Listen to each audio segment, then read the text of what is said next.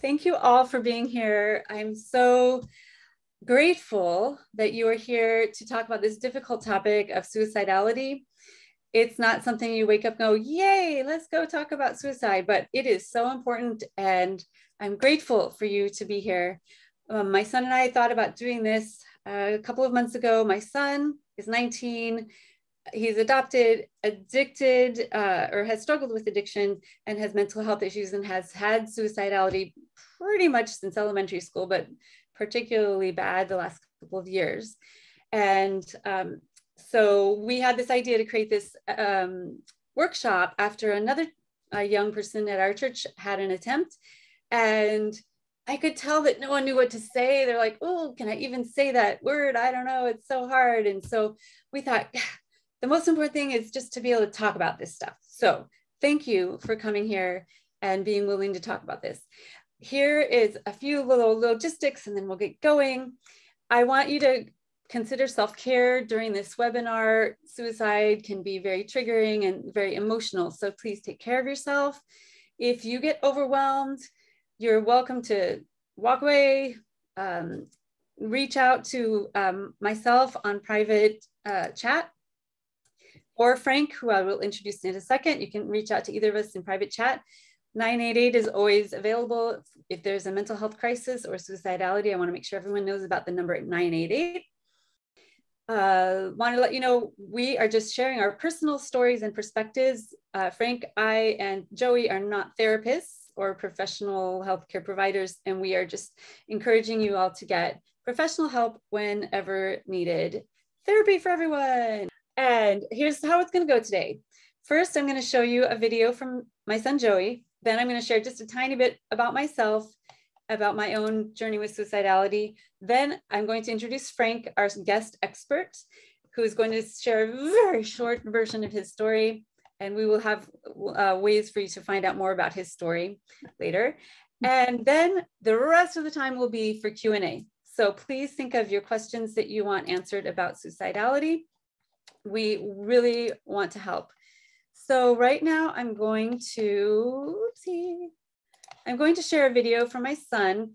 When we made this event, we hoped he would be here with us live, but happily he's at rehab. So instead we made a video last Sunday, and I'm so proud of him. It's about 7 minutes, and here's my son, Joey. Hey everyone, my name is Joey Nakao. And it's unfortunate that I couldn't be here with you guys because I'm actually at rehab. Rehab is going well. I'm 30-something days sober, and I'm happy to be here. Doing well, and here to tell you my story. Okay, my story with suicide actually starts when I was in elementary school. Bullying was a big part of my life. One kid said, I'm turning Japanese with his eyes, you know, like this. That really affected me later on in life, but at that point, I didn't really know what happened, what was going on. Middle school, I just got teased for being different because I was in a white-dominated school in Huntington Beach. Then in high school is when it kind of all went down. I hit my first vape pen. It got me to a place that felt like comfortable, but then I started to take LSD, and then that got me to another realm. And after that first trip, I was seeking for the other realm, and that's what caused me to seek death or drugs, and I chose death because it would be permanent. And I attempted by trying to hang myself, but then I got to a point where it hurt. I wasn't like hanging off like a ceiling or anything. I was just off my own weight, trying to like choke myself to death, but I couldn't do it. The pain was too much, so I stopped. But it all was from bullying and drug abuse that caused me to do that. Life with suicidal ideation is tough. It's a constant battle with your own self, saying, do you want to live today or do you not want to live today? Because at any moment you can do anything if you're not in a safe place. Since I'm in a safe place, it's really actually difficult to do anything, but if you're out there just in your home and you're having suicidal ideation, talk to someone. Definitely, that's a big key. And how I am staying alive is talking to people, talking about how I feel. Even if it's a good day, just talk about how you feel. It's important to let those emotions out. And the suicidal ideation may still be there, but it will be diminished and depressed by the talking, and maybe even journaling and going to therapy. Those are good things you can do. Even if you have to take meds, that's what you can do. Why don't you tell people about the SI scale? What is that? The SI scale is suicidal ideation, and it goes from 1 to 10. And 10 is like, I need to go to the hospital right now, or I'm about to kill myself right now. 1 is, I have a little bit of thought, but I'm not going to do anything. I could go on with my day. So, yeah, and then 5 is like, I need support at the deepest point. Like, I just need to talk to someone. I need help. But I don't need to go to the hospital right now. It's a cry for help almost. Mm-hmm. So, yeah. And I often ask you, what's your SI? Mm-hmm. And how does that feel for you? How does that land when I say, what's your SI right now?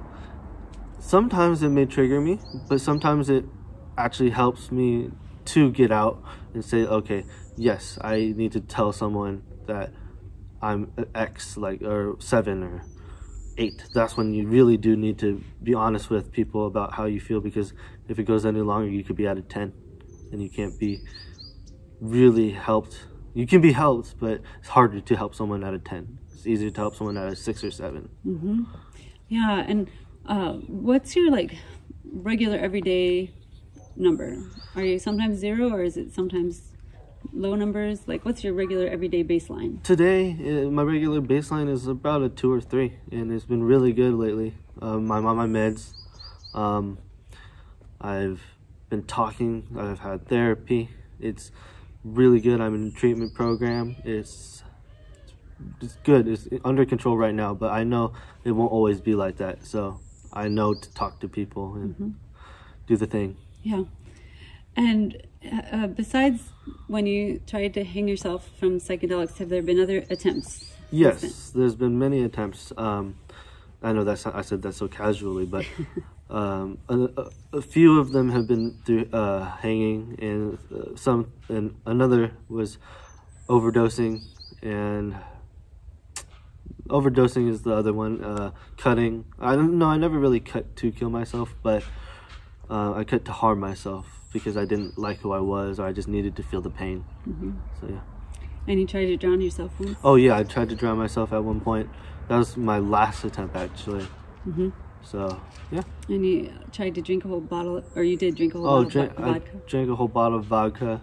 See, my brain is not really 100% there because of those things I did. So Mom remembers them all. Mom remembers them. Yeah, you hoped to not wake up. Yeah, it was an attempt at suicide. It wasn't successful.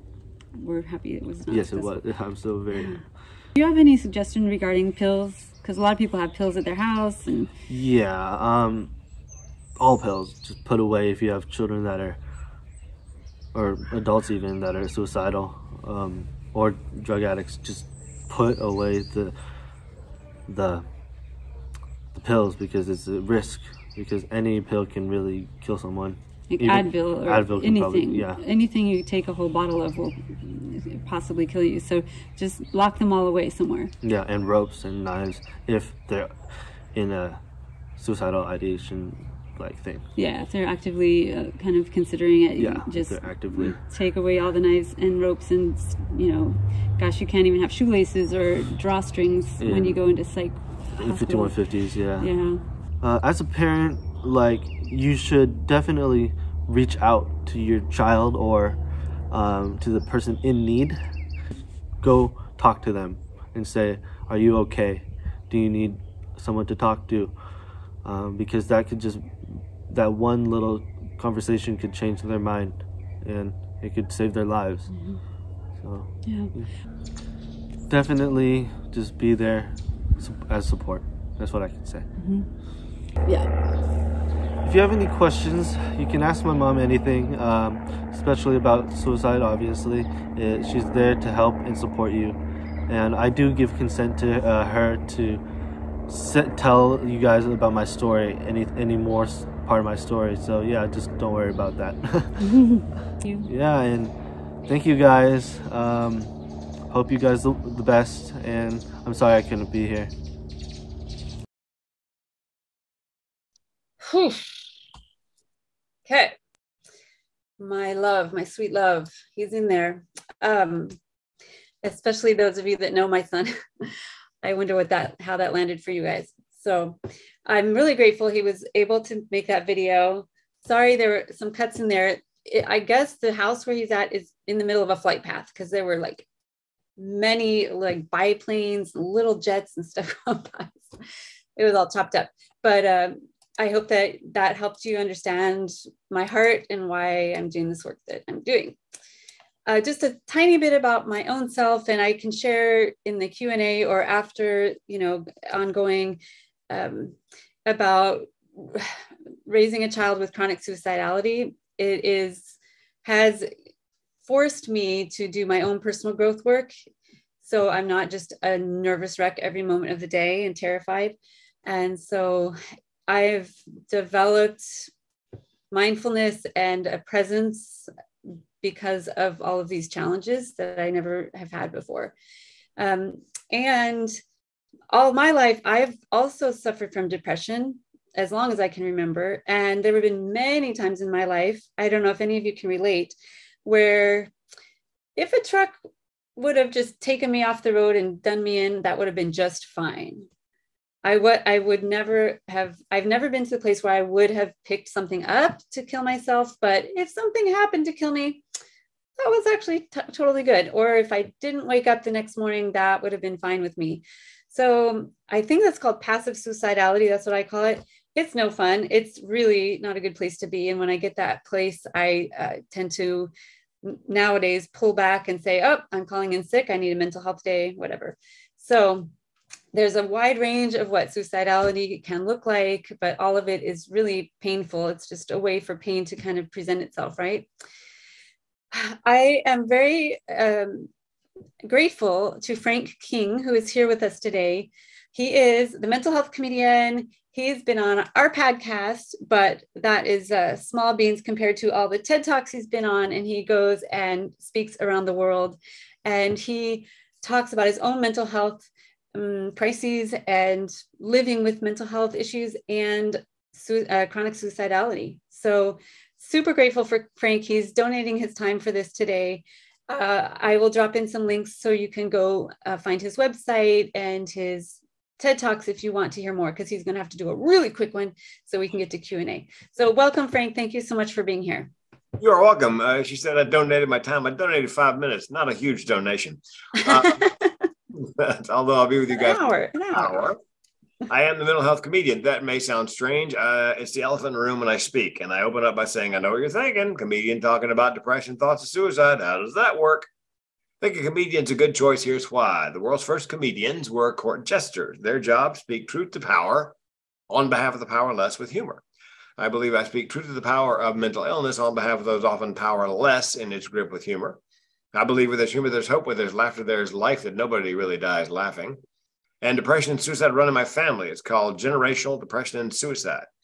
My grandmother died by suicide. My mother found her. 9 years later, my great aunt died by suicide. My mother and I found her. I was 4 years old. I screamed for days.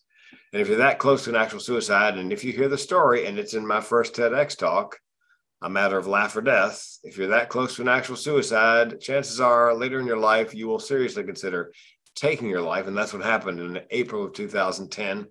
At the height of the last recession, my wife and I had lost everything we'd worked for in 25 years of our marriage in a Chapter 7 bankruptcy. And that's when I learned what the barrel of my gun tasted like. Spoiler alert, I did not pull the trigger. That usually gets a nervous laugh from the audience. They're wondering, should we be laughing at this?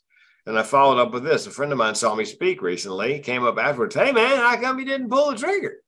I said, hey, man, could you try to sound slightly less disappointed? That's where the humor is in a topic this dark. It's not jokes. There's nothing to joke about: depression, thoughts of suicide, and mental illness. However, funny personal anecdotes, stories that are not made up. There are things that actually happened to me. And I usually include those in my TEDx talks. They call it comic relief for a reason.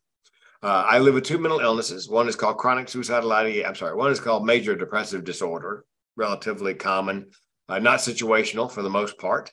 I've been most depressed some of the best times in my life. I talk about just a wheel with a flat spot. Every now and then it comes up. And my cycle's 3 days, up and down. Some people 3 weeks. It just depends on who you are. I used to say I fight depression. I don't say that anymore. I don't fight the depression because I'm not going to win. I can lose and kill myself, tie and stay alive, but I'm not going to win. And it takes a lot to try and fight depression. So I get on my surfboard, my crazy surfboard, catch the wave of depression and just ride it, blend with the energy for the 3 days, knowing that it's just a visitor. It'll be leaving after 72 hours. Technique that helps keep me alive. My suicidality actually is a lifesaver. Ironically, chronic suicidal ideation means that for people like me, my tribe, the option of suicide is always on the menu as a solution for problems large and small, almost a coping mechanism. And when I say small problems, my car broke down a couple of years ago. I had 3 thoughts unbidden: 1, get it fixed; 2, buy new; and 3, I could just kill myself. That's chronic suicidal ideation. However, ironically, because I have chronic suicidal ideation and I made a decision a long time ago that I am perfectly capable of killing myself, I believe suicide is not so much about wanting to kill yourself, about ending the pain. And so I can stand a great deal more pain knowing that I am in control. I can take my life at any time I choose. So ironically, my chronic suicidal ideation helps keep me alive. If it weren't for my chronic suicidal ideation, I probably killed myself a long time ago, as ironic as that sounds. And telling that story on stage about chronic suicidal ideation, because it's not in the DSM-5. I have clinicians stare at me when I say chronic suicidal ideation. They have no idea what I'm talking about. However, every time I've spoken since 2014, there's been at least one person in the audience. There may be somebody on this call in the audience who has chronic suicidal ideation, don't know it has a name, think they're just some kind of freak, and completely alone. I did a college, young woman came up afterwards. Thanks for your keynote. I said, you're welcome. She goes, but God tell you, it made me weep.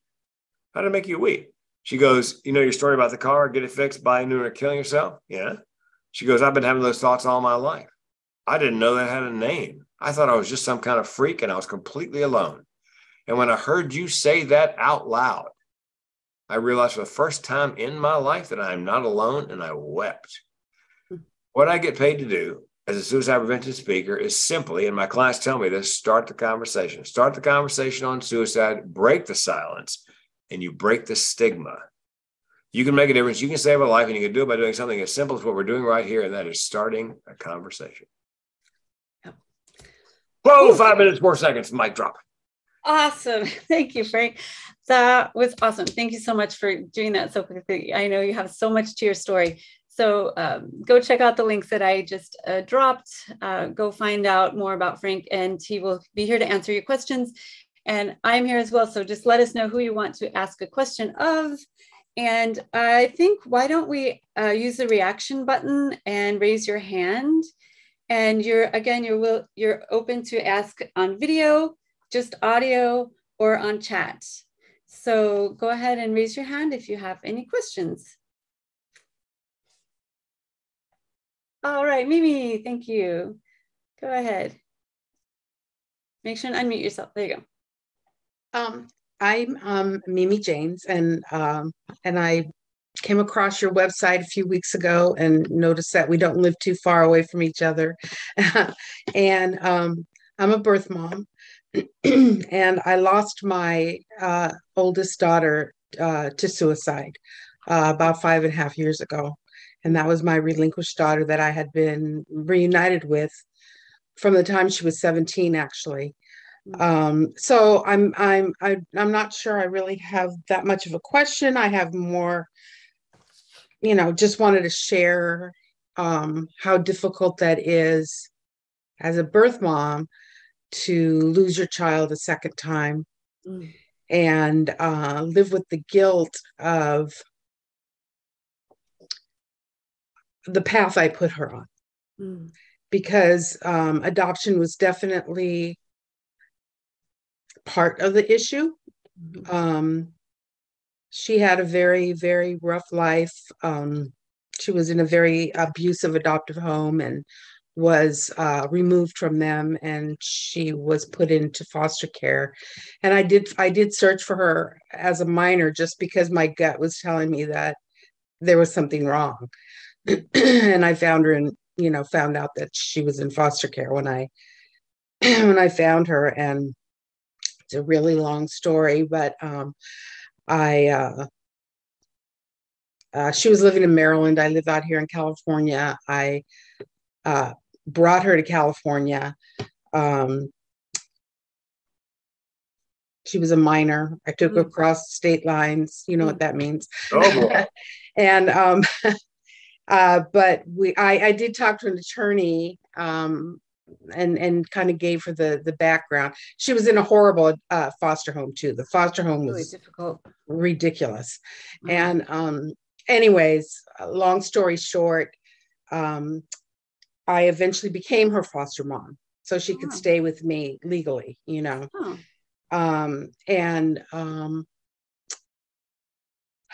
but she did not know she was adopted. She found out she was adopted when she was 13. So that was part of the problem. She had some major losses along the way, lost a boyfriend that she was madly in love with. He was killed in a car accident. She attempted suicide after that happened, was not successful. Eventually, kind of got herself together and, was in a really good, loving, positive relationship, just had a baby. My granddaughter was 10 months old when her father died in a car accident. Oh my God. And so my daughter had a lot of losses, not only losing me, then the abuse that she suffered for many years in her adoptive home, then losing two men that she loved. And she definitely had a lot of mental health issues. And things just kind of got worse and worse. It's a really, really long, complicated story. I could sit here for 2 hours telling you, but anyway, I just a lot of people know that adoptees are 4 times more likely to attempt or fulfill a suicide. And unfortunately, my daughter, who we were together for I don't know, 40 almost 40 years, when she died. And Mimi, anyways, it's I just wanted to be in a group where other people understand it and wouldn't wish this on anyone. Mimi, we are holding you and your daughter and your whole family. That is just so much pain and loss. I am so sorry. Thank you for sharing your story. Thanks for just doing this and giving people, the space to be with other people who understand, because, losing a child is one thing, but losing a child to suicide is suicide just adds a whole other layer to the grieving process, because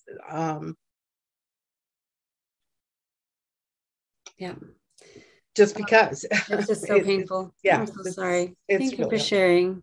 You're welcome. And thank you for doing this. You're very welcome. Linda. Hi, my name is Linda Clough. I have a question, the background a little bit. And my mother was adopted and committed suicide. I found her body, and she was 70, almost 70 when she committed suicide. My solution for that, and my question has to do with this, my solution for that was to jump into a bottle of alcohol and stay there for 2 years. And I am an alcoholic. I've been sober for 43 years. And yeah, it's good for everybody. Yeah. Especially for me, but it's really good for everybody in my life. And I tried to commit suicide when I was in high school. I don't consider myself to be suicidal, have chronic suicidality. That's a new word for me. For a lot of people. But my question has to do with, and perhaps Frank is the right person to answer this, is when I found my mother, and I had an interesting experience of what I considered to be an interesting experience. I was waiting for the pardon? For the coroner, yes.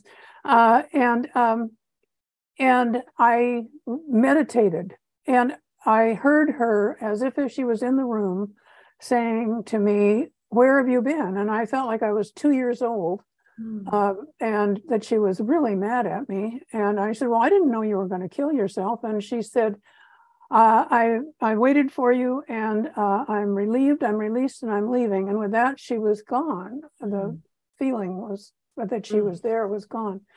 So that was interesting, particularly seeing I'm an atheist. It doesn't, and I don't believe in an afterlife. It was an odd thing to happen. But my question has to do with what to do with yourself when you find a person who has committed suicide, and particularly a person who is so close, either a child or a parent or a spouse or something. And Frank obviously has had this experience, so I'm curious about any suggestions. Yes, I would find a therapist who specializes in trauma, and who also can do suicide postvention, which is something people often ignore. Somebody in a school, a young person dies by suicide, and they bring in counselors and so forth, but they don't really. Postvention is getting everybody together who knew the person, fellow employees, family, friends, and sort of decode. And usually everybody has a piece of the puzzle. And then the person who's doing the postvention assembles the puzzle by asking each one. And when you step back and look at the entire puzzle, it's pretty obvious that the person was rolling up to a suicide, but nobody had all the pieces. 8 out of 10 people who die by suicide are ambivalent. 9 out of 10 give hints in the last week leading up to the attempt. So if you know what to look and listen for, and that's what I teach, then it's possible you can stop a suicide. But yeah, most often, everybody has a little piece of the puzzle. He said this, oh, well, he said this to me. Well, he said this, well, and so when you put it all together, oh, well, gosh, a friend of mine calls that the tyranny of hindsight. You realize in hindsight, there it was. I mean, it was, plain to see, but nobody had all the pieces. So I would work with a therapist who specializes in trauma to help work through the trauma, and then in a postvention element, getting questions answered. Yeah, thank you, Frank. I never heard of postvention. I've never heard that word either. I just wanted to add that was 45 years ago. So I've had a lot of that. But I did want to add one thing. I found through another person who had a parent commit suicide, a wonderful closed Facebook page for people whose parents have committed suicide. And so if you're if that should happen, it is a wonderful place to share those who are sharing that experience. Do you know the name of the group? I don't, but I can post it. I'll find it and post it in the chat. Okay. If anyone doesn't know Linda, just come back to me and I'll get it with Linda if anyone wants to find out what that is. That's very interesting. It's good to know. And those little pieces you were talking about, Frank, that people put together afterwards, this is why it's important to talk in communities and in families, right? To talk about, did you notice that our son is doing this weird thing recently? And then, right? If we can talk about it more, it should help, I would say. And Marcia had a question: how do you tell someone, and who do you tell? Frank answered her in the text, but I thought maybe if you wanted to expound on that at all. Yeah, I tell anyone who asks, anyone who will listen. I share my story far and wide. Men tend not to share things like this. That's why 8 out of 10 people who die by suicide currently are men, I think. But they neglect their physical and their mental health, not just their mental health. So I make my living telling my story, and I read Brene Brown's book on vulnerability, and about halfway through, I'm listening to it, an audiobook, Walking the Dogs. Halfway through, I realized, oh dear God, that's my superpower. I'm a guy. I'm on stage. I'm being vulnerable. And what happens is my job on stage is to give people, through my story, sharing my story, permission to give voice to their feelings and experiences surrounding depression, mental illness, thoughts of suicide. I do a general Q&A at the end. But before I start the general Q&A, I say, look, if you got a question you want to ask or a story you want to share, you want to share with everybody, I'll hang out an extra 30, 45 minutes and take them individually. And sometimes it's 2 people, sometimes it's 10. And most of the conversations start this way. I've never told anybody this. And I say, I get that a lot. I'm on a ship. I sat down with a woman. She'd seen me the night before do stand-up. It's the only seat in the entire Lido buffet that was open, so I plopped down. She looks up. She goes, "You the comedian?" I go, "Did you enjoy the show?" She goes, "Yeah." I said, I'm the comedian. She laughed. She goes, "What would you have said if I told you I hated it?" They say I look a lot like him. But she said, "Is this all you do, comedy?" I said, "No, I'm a public speaker, and I just got a TED Talk." She goes, "I love TED Talks. What's the topic?" Now, I'd had this conversation many times, so I thought I knew what was coming.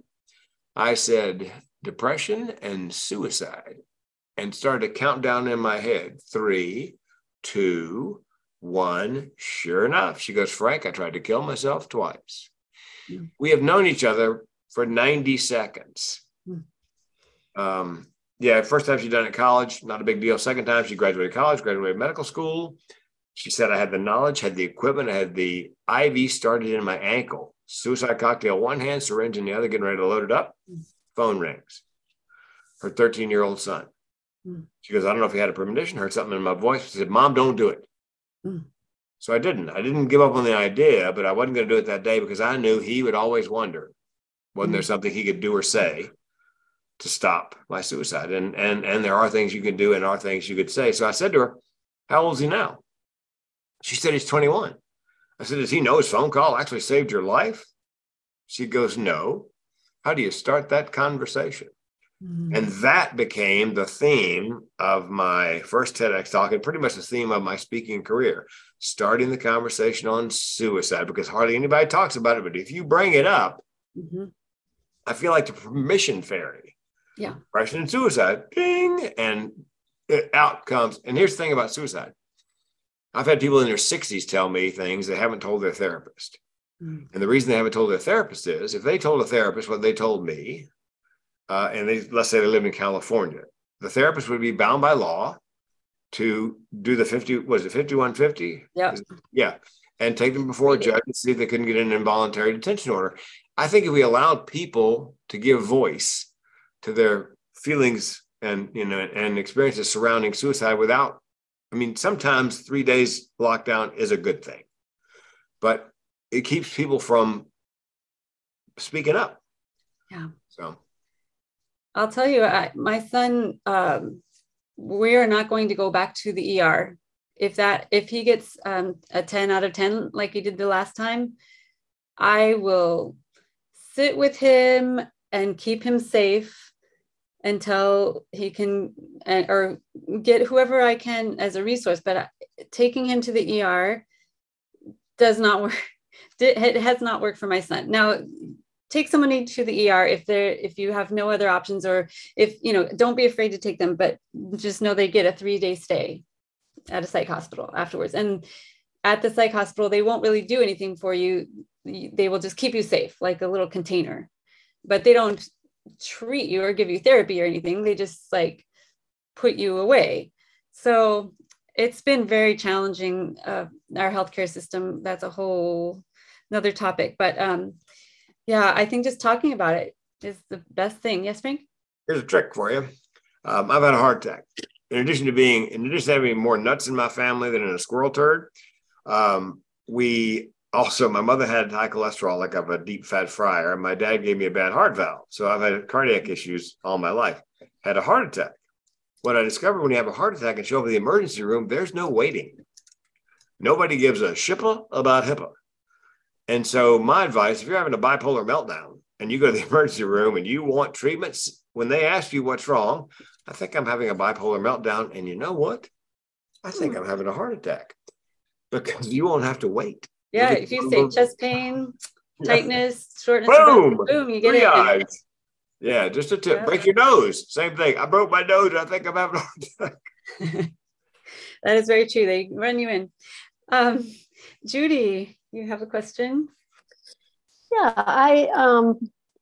I'm part of the church that Beth is our music director, and I work with a group of youth, and the youth sometimes share about their feelings about suicide. And one person in particular mentioned it, and I told his mother and found out, he's in therapy and all this. But what can I do as a youth group leader that I'm with the kids for about an hour on a Sunday morning? And I don't know what to do with that. Yes, Frank? I would look up mental health first aid. Mental health first aid, I think it's .org, mentalhealthfirstaid.org.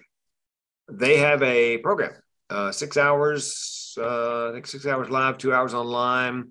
It's a mental health 101. It's ridiculously inexpensive. $10, $25. You type in mental health first aid. They'll ask you where you live, and then ask you how far do you want to drive for a class. You put in the number of miles, and it's an 8 hour live class, or 6 hours live, 2 hours, and it's a mental health 101. And they start with simple depression and bipolar disorder, and then schizoaffective disorder, and then non-lethal self-harm. And they give you a binder. It's an all-day class. They feed you lunch. And it's just a great way to learn the signs and symptoms, what to say and not to say, what to do and what not to do, and how to find resources. It's just a great primer on mental health. So you won't be stumped for what to say, or you won't step into it and say the wrong thing, like pull yourself up by your bootstraps, turn that frown upside down. Have you tried fish oil? My favorite was, you need to choose joy. I said, unless you're talking about dishwashing liquid, I think I'm out of luck. Yeah. But people mean well. Yeah. But they just don't know what to say or what not to say. Yeah. So anyway, I would say mental health first aid is a great, if you have a child who is having these issues, NAMI, National Alliance Mental Illness, NAMI, NAMI, National Alliance of Mental Illness. They have county chapters, pretty much every county, and everything they do is free. They have peer-to-peer counseling and family-to-family counseling. So you won't feel quite so alone if one of your family members is living with and they have a class. If you have a child that has schizoaffective disorder, they have a 12-week class once a week, teaching you what to say, what not to say, what to do, what not to do, and how to find resources. I have a friend that saved his marriage, saved the family. They were at their wits' end with a child with schizoaffective disorder, and they went to NAMI, took 12-week class. Now, the family's not perfect, but they're still together a dozen years later. Yeah. Thanks to NAMI. They have peer groups in Orange County. I see a lot of church people here in Orange County. They have a very active group of NAMI in Orange County. So, and there's a lot of online resources too.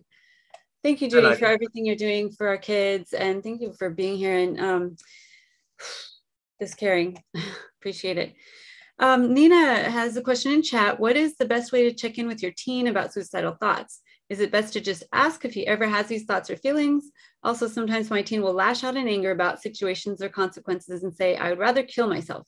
How serious should we consider this type of expression? This is an adoptive mom of 2 children.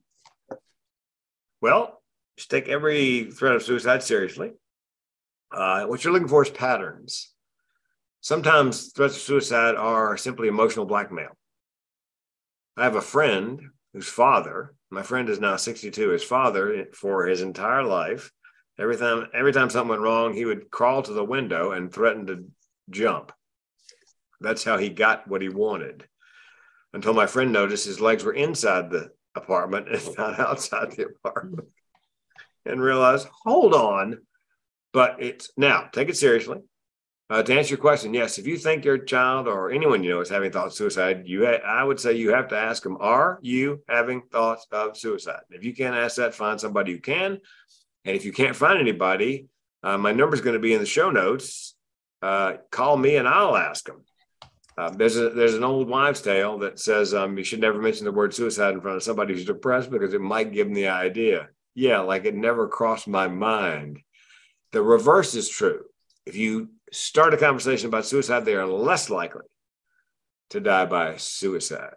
Mm-hmm. And, you know, if they say, I'd rather kill myself, I would say, well, do you have a plan? And if they have a plan, what is the plan? And if it's detailed, time, place, and method, I would say you need to get them to a mental health facility simply for evaluation. Mm-hmm. And by the way, there's a DNA cheek swab test now for psychotropics. Mm.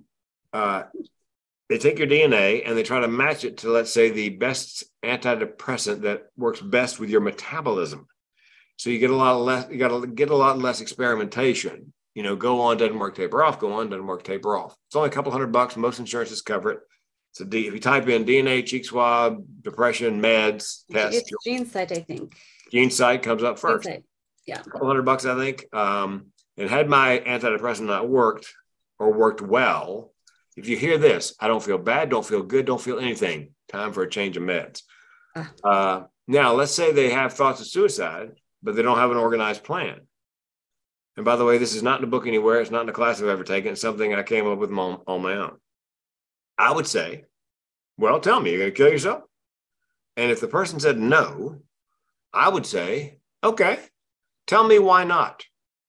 Make them give voice to whatever's keeping them here, because something, religion, parents, children, pets, whatever is keeping them here, and then leverage whatever they tell you to help keep them safe. Thank you. Thank you, Frank. That's really great. Linda, she says, my mother threatened suicide my entire life from the time I was a small child. The guilt and horror of finding her body was also accompanied by a sense of relief. She finally did it. That must have been so traumatizing to have that threatened all the time when you were a kid. Oof, that is heavy stuff, Linda. I'm so sorry. Well, and you know, oftentimes people will do that, and they'll attempt in such a way that they know the other spouse is coming home. Mm. Every now and then you hear about that. Yeah, but I stopped by so-and-so for a beer. I was home an hour late, and yeah, it can be emotional blackmail, but always take it seriously and look for patterns. Yeah. So much trauma. Gosh. If anyone else has questions, I'm looking for hands, but I also will share while we're waiting for questions. In that video that I shared, Joey mentioned the SI scale, or I asked him about the SI scale, suicidal ideation scale. I don't know, we learned that in some sort of treatment program somewhere. So on a scale of 1 to 10, how suicidal are you right now, basically is what that is. So it's very easy for me. And if you can create some sort of language or code with your child or loved one that is kind of suicidal-ish, what's your SI today?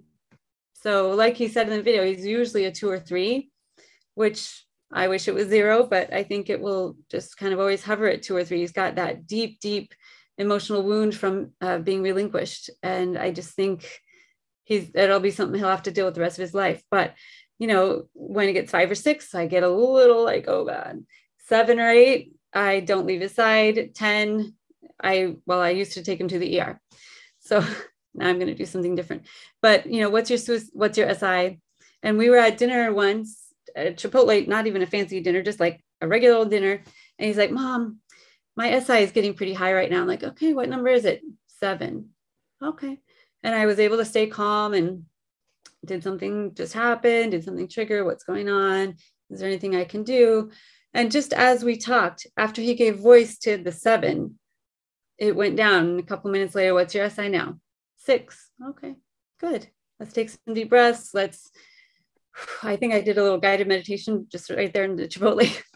And we were able to get back down to 3 or 4.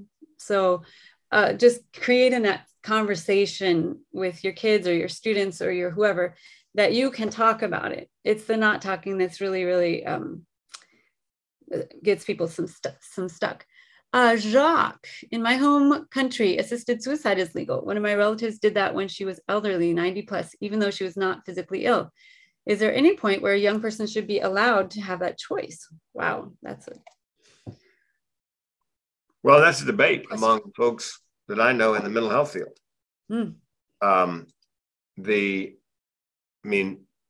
Whose life is it anyway? Yeah. Assisted suicide or death with dignity is legal in Oregon, but you have to have a physician and a psychiatrist, and you have to be within X number of weeks, months, days of, they think you'll be passing away. Young people, like I said, there's a great debate going on about that. It's your life. And let's say it's your life, and you leaving is not going to create a great deal of collateral damage. That's something that people often say, suicide is selfish. Weren't they thinking about the people they were going to leave behind? Well, guess what? One of the three legs of the three-legged stool of suicidality is something called burdensomeness, meaning I felt the world would be better off without me. So not only was I thinking of my relatives, my friends, my family, people I was leaving behind, I thought they would be better off without me. So it's almost a selfless act, irrational though it may be. So it's selfish looking in, it's selfless looking out. And here's something, if you're a parent, that I would do at random intervals. Rather than say to your child, you've got so much to live for, which, by the way, I don't think I'll put a dent in it. I would say, listen, it may cross your mind every now and then that we would be better off without you. And in no uncertain terms would we ever be better off without you. That's really good advice. Thank you so much. Karen, you have a question? Yeah, so I have a question, I guess kind of for perspective, if you were sort of a more casual, relation to people, like a coworker, maybe, a teacher or something like that, where after somebody has attempted suicide or come close to attempting, and they're kind of transitioning back into their, regular responsibilities and duties, how should you kind of navigate that? I mean, like in some respect, I think you feel like compelled to be like extra, accommodating and like, it's okay, you're running late, or you're sort of, not doing this thing you said you were going to do, or that sort of thing. Is that helpful, or is it better to kind of be like as normal as possible and kind of keep the same sort of expectations or boundaries, or I guess just kind of, confusion over that whole situation of what's really, really best for the, the person that's struggling? Thanks, Karen. Frank, do you have ideas for Karen? I am clue-free. I think though with teenagers, it seems to me one thing teenagers want to do since I was a teenager is fit in. Yeah. And if they all of a sudden you become the suicidal kid, his mom's picking them up every day. If they've been riding the bus, let them ride the bus. I mean, I would go back to as near normal. Yeah. And treat them as near normal. Not like a China doll, as they used to say. So boundaries. Don't let them push boundaries too far. Like you promised you would cut the grass, you didn't got the grass. I'm sorry, you have to give me the cell phone for a day, or whatever. Yeah, I agree. Coming back to normalcy as much as possible, and also asking them what they need.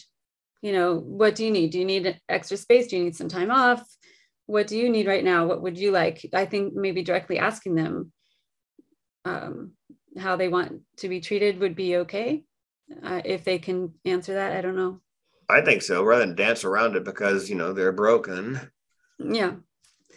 I noticed, my son has been struggling with suicidality for years. And I think a lot of people just don't know what to say. They're like, I don't want to say the wrong thing. I don't want to make them kill themselves again. Like, oh God. And it's so fraught. And I understand, and being in the middle of it, I'm kind of used to it. But I just want to, the main thing, I guess, the thesis of this episode is just talk about it. Just talk about it. Just ask. And ask the parents, how are you doing? Is there anything you need? Ask the teacher or the whoever that's around suicidal attempt or whatever. Elizabeth, how do you know when the talk of suicide is not emotional manipulation? Oh, good question, Elizabeth. Frank, do you know? If they have a plan, I would say flat out, oh, you're having thoughts of suicide? Do you have a plan? And if it's detailed, time, place, and method, then I would get them evaluated. What is it? Is it garden variety depression? Is it the depressive state of, bipolar disorder? Is medication indicated? Is there medication not working? Mm-hmm. Do we need to do the DNA? See, the doctor only knows what the drug rep told him. Yeah. Your pharmacist knows a lot more about those meds than your doctor does, and the DNA test helps narrow down. So, I would just ask, do you have a plan? Here's something to watch out for, by the way. They've been depressed forever, and now they're happy for no apparent reason. And you're happy. Dear God, they're happy. Well, if suicide is all about pain, then they may be happy because they have, in fact, chosen time, place, and method, and they know the pain is finite. Yeah. I have a friend who the only time he was happy was when he was planning his funeral, picking out the flowers and the psalms and so forth. I would also say that, if there's time, place, method, then you take it very seriously, do all the things. And if there's emotional manipulation going on, that person is very troubled. So that person needs to be supported deeply with intensive therapy or whatever, because if they're resorting to that sort of call out for help, they're needing something that they're not getting somehow. So it's kind of going on a treasure hunt, figuring out what tool, what person, what modality, how you can help them, how you can reach them. So that would be my advice. We're almost done. Is there any last questions or comments? Well, 8 out of 10 people are ambivalent. 9 out of 10 give hints in the last week leading up to an attempt, which means you can make a difference. You can save a life, and you can do it by doing what we're doing right now. And that is starting a conversation if you know how. And again, I would encourage you, mental health first aid is a great way to learn how. There's an adult course, and then there's a course that deals with young people. Mm-hmm. And soon they're going to have one for seniors, citizens. Nice. Yeah, can you go over what demographics are the most likely to attempt or die by suicide? 8 out of 10 attempts, 8 out of 10 suicides these days are men, many of them age 45, 54, a lot of blue collar workers who've lost jobs to AI. There are cultural groups, ethnic groups, Native Americans, Alaskan Americans, African Americans, Latinos that have a higher rate because they generally tend not to come out to friends and family if they're struggling. That's but East Asians from Pakistan, from India, same thing, don't normally talk about it.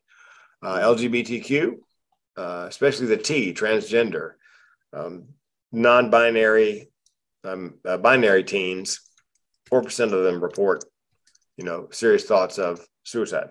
40% of transgender teens, so 10 times as many, report thoughts of suicide. Women attempt 3 times as often as men. Men tend to complete because they use a firearm. Now, regardless of what you think about firearms, there are 450 million in the U.S. Every country has all the other problems we have. The one thing that separates us is that number, the easy access to lethal means of, ending your life. So red flag laws, I'm not sure that's the answer, because I really think that's just going to light the fire. Take my gun away. I have a deal with my neighbor across the street, Randy. I said, look, if I get to bad way, I have 2 handguns. I'm going to give you these handguns. You don't give them back till my psychiatrist or my psychologist calls and says, give him his guns back. Yeah. That's my plan. So. Elizabeth, I think this will need to be the last question, but it's a very good one. How do you suggest handling it when there's a strong history of depression in the family? Depressed parents raising depressed teens. Therapy. Therapy for everyone. Family therapy, individual therapy. Dig deep. Dig deep, you guys. I know it's so hard because I'm depressed too. Well, and I've got a friend who's getting ready to do a TED Talk. I helped her get it because I coach TEDx. And it's about treating the soul. There was a time in the world, in this country, when we treated the cause of these issues.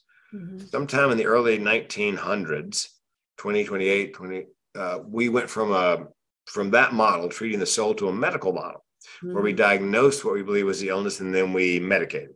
And she believes we need to get back to, medication to keep the person with us, but let's dig deep and see if we can't repair the soul, but find where the problem is and help repair that.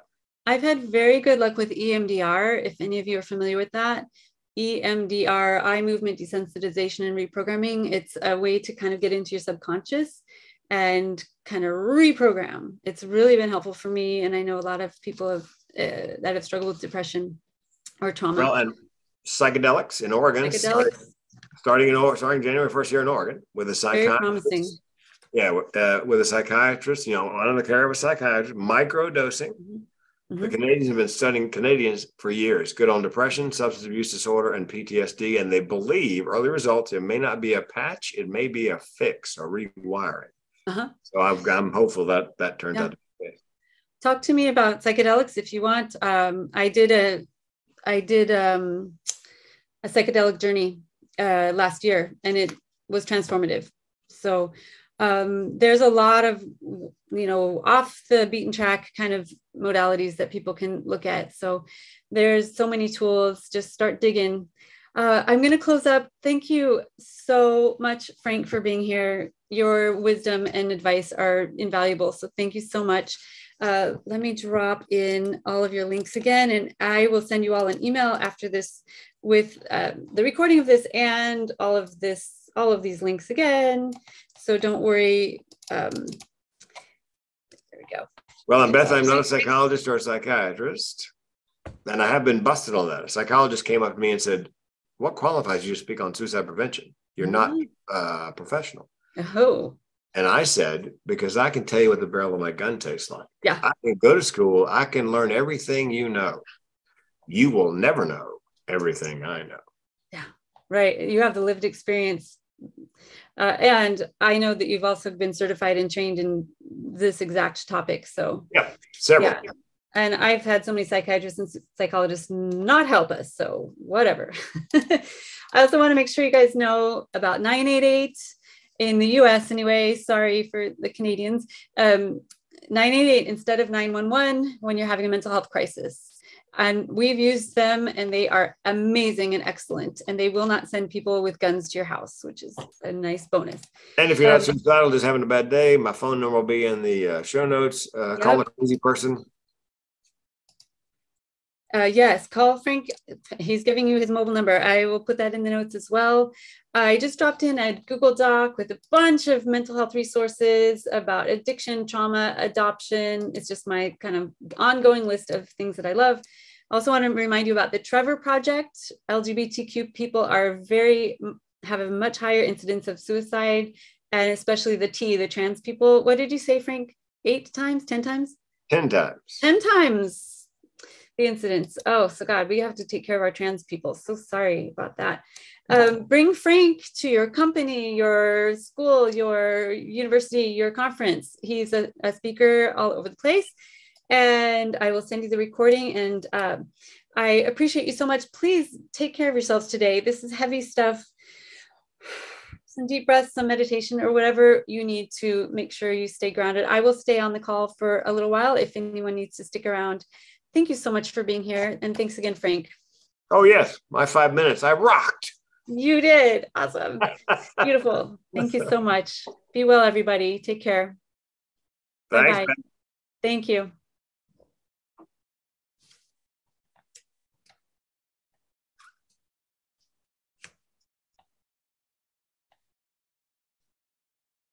Hey, Mary and Ava. If either of you want to talk, I'm here. I'm going to lie in bed, Beth. I'm trying What's to figure that? out how to talk to you. But so in terms of the young man in our church, like I'm hesitant to even say to him, "Oh, how are you?" Would he just? He would probably lie if he's feeling suicidal, and just say, "Oh, I'm fine." It's like I don't know how to open up, and I feel really bad with him because Cosmo and I were his support people to become members of the profession of the church. I mean, so the coming of age, Cosme was his person, right? Yeah. Yeah, I took over for Cosme because he was out of the country. Oh, that's right. I remember that. Yeah, so you were really close to him. And so are you feeling kind of guilty and responsible, or just don't want to make it worse? No, more like I haven't even tried to reach out to him because of not knowing anything about reach, like even to say hi, Joel. From my experience with Joey and Joel, because I went up to talk to him the day he came back. He was sitting in the lobby by himself. I'm like, hey, Joel, I'm so glad you're here. I'm really happy to see you. I'm really, really happy that you're okay. How are you? Is there anything you need? You know, that's what I would do. I would just break the ice and just sort of act normal, you know. And you can say, I'm glad you're okay. Oh, okay. I think the thing is, we don't have to pretend that it didn't happen. It's not like some big white elephant in the room we can't talk about. We can, or elephant in the room. You can talk about, but don't, you know, talk about every single time you see them. You know, just go back to having a relationship with him. He's still there. He's still the same person. He still very much appreciates what you and Cosme have done, I'm sure.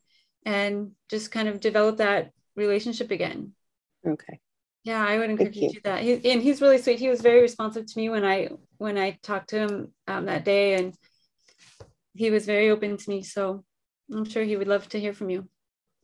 Okay, good. Because I've been wanting to say to him, I really miss me being one of the minister associates or whatever you call it. You know? I thought he was just charming. I know. He was adorable doing that. And I hope he comes back to it at some point. I know. I hope so too.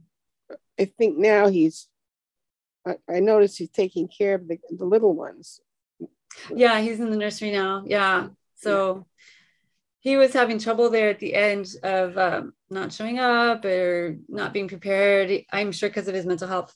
So, okay. Thank you, Beth. Yeah, you're welcome. Glad you were here, Ava. Mary, I see your note. Let's see. Thank you so much, Mary. That's really, really sad. I'm so sorry to hear that. If you want to, oh, Mary's gone. Okay. All right. Ava, did you enjoy Frank? Yes, that was fascinating. Yeah. And I loved his response. TED Talk or his episode. I'll link all this stuff when I send everybody a note. But he was on my podcast and told the whole story of finding his aunt who had killed herself. It is, I don't know how that man just continues on. What he went through was just incredibly horrible. So he's really amazing, and I couldn't believe he did this for us for free. I mean, he gets like $5,000 to speak. Okay. Yeah, and very, very sweet. I know. I just asked him out of the blue. I've learned you just ask, and sometimes they just ignore you, but sometimes they say yes. So I think he's pretty remarkable. So I love his answer to the therapist. You know, how are you qualified? When he says, "Well, I've experienced it from I have a barrel of a gun in my mouth. How about you?" Yeah, exactly. That is. Yeah. You get qualifications right there. Period. Yeah. Yeah. Exactly. Those psychiatrists and psychologists get territorial. Mm-hmm. You know, they're like, "Don't take my patient." But God, we've had so many that have just been unhelpful, opposite of helpful. They've made things worse sometimes. So the little letters after their name don't mean that much to me. Yeah. Yeah. Well, I'm so glad you came. I really appreciate it. I'm so glad to see so many people from church, because that's really I know it's mostly church people. Yeah, I really wanted it to be. A lot of people signed up that didn't come, which I knew because they're waiting for the recording or whatever. But so there are lots of people that are not in church too. But I'm so glad that people from church came, because I could tell after that happened with Joelle, even Sean's note, she's like, something happened to Joelle. If you don't know what it is, call me and I'll tell you. I'm like, why are you not telling us? I know what it is. I knew exactly what happened. I didn't know how, but I knew there was a suicide attempt. Yeah. And it's like, why can't we say that? Why can't we say that word? We need to be able to say that word. Okay. Yeah. That's a perfect example of how hesitant we are to talk about it. Yeah. Yeah. It's like this. I mean, if someone has cancer, except there is some not admitting that people have cancer. Yeah, but we used to like whisper cancer. Remember, oh, they have cancer. But, right. Or especially if it was like girl parts or something, they would like not tell anybody, but like, I think that's changing. People are much more able to tell people about cancer, and it's sort of the same. Just like, come on, we don't have to whisper it. It's a truth. It's a very serious issue, especially in these certain demographics. 10 times for trans people. That's terrifying. Yeah. Yeah. So we just need to deal with it head on. There's nothing we need to hush hush about it. Just talk about it. I was really glad I asked you at the end of the choir, because I had been distracted by note taking. Mm-hmm. And I knew you alluded to something. And so then you said, oh, I'll send you an email about it. I think you sent it out to everybody. Anyway, I was watching for the email. Yeah. I didn't think, I could go look on the Facebook page. But no, she said she sent an email. I can count on that one. Great. Go back. Yes, I know that a couple of you don't read Facebook, so I made sure and sent you an email. So I'm glad. Thank you. Yeah. I'm glad. I think this is important. I've been doing a teeny bit more Facebook in my life, thanks to Barbara Schilling. Oh, really? Yeah. Is it net positive or net negative? I've been able to compare that a lot of people postings, like so I went over to check my sister-in-law's postings. Mm-hmm. Boring. Oh. But whereas I find what Barbara Schilling's I've found so far, at least since she's hurt her leg, interesting that she because she includes some very funny ones in too. Oh. She's very good at finding funny things. Yeah, she is funny. Yeah, she does do funny stuff. That's for sure. Yeah, funny. Yeah, she's good. Over the years, I've always followed you and Jan. You're like the only two. Very good. Yeah. Well, now